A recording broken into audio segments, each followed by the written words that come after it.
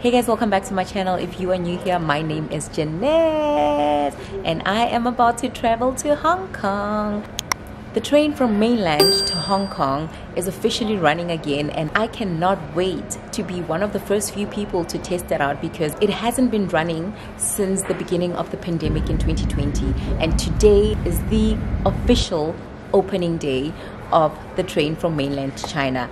I've personally never taken the train from mainland to China because I never got to travel across the border ever since I moved here. So today is going to be the day where I'm going to show you guys how to travel to Hong Kong from mainland China and all the requirements that you need to know about. I'm your girl, I'm your plug.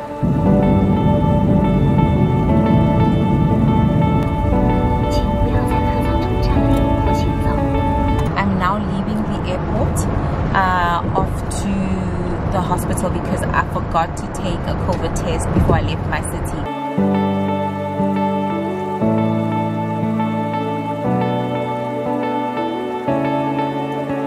You can always take the subway because it's much cheaper than taking a car. So right now I'm taking a car to the hospital. Once I get my COVID test, I can head over to the train station where I'm going to catch the train to Hong Kong.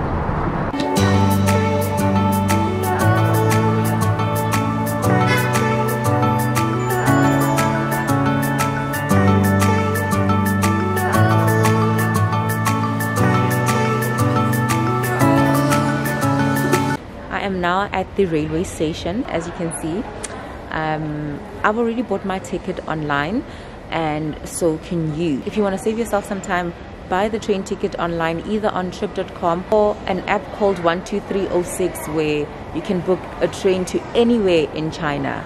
So I booked mine already in advance, but if you can't, if you're struggling to book online, which I don't think you will if you use trip.com, you can always get here at the railway station and buy your ticket here. But it's always safe to just buy in advance because, you know, there's too many people in China and tickets run out all the damn time.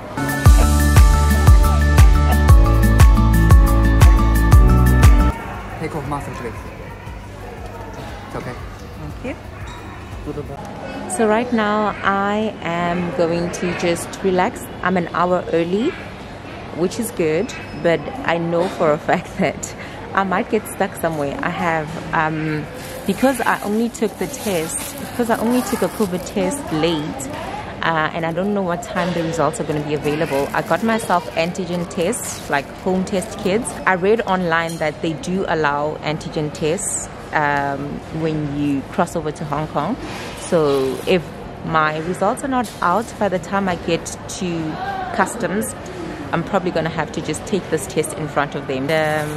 For now, I'm just gonna take a nap, I guess. I'm tired. I need to take a nap.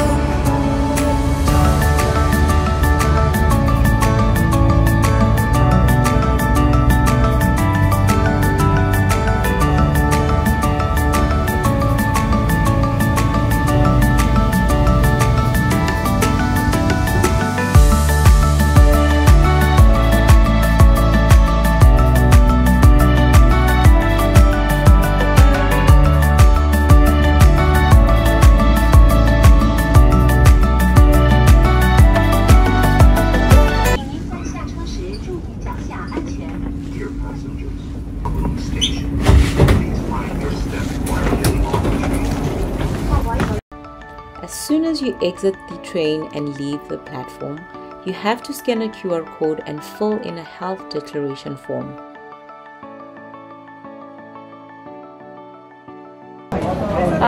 英语有吗？黑色的健康小宝。英语有吗？没有英语。数据香港啊，然后输入姓名。名字。对，名字。No, guys, you see, this is a lot of work.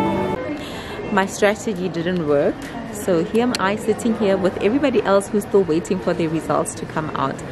These people over here, they're also waiting. They took their test this morning, just like me, and now we're all gonna sit here and wait for our results to be available so that we can cross the damn border. For now, we just sit and wait.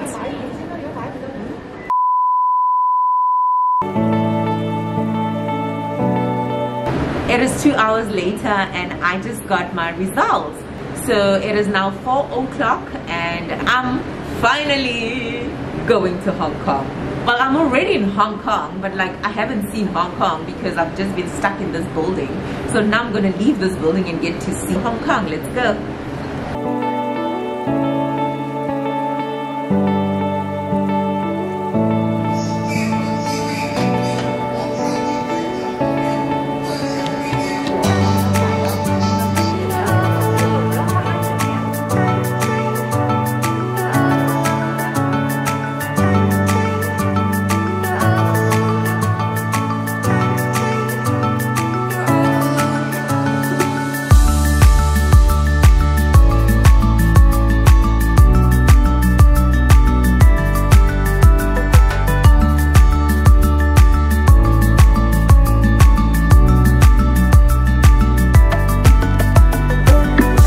That was me thinking that Mainland Alipay and WeChat Pay work in Hong Kong.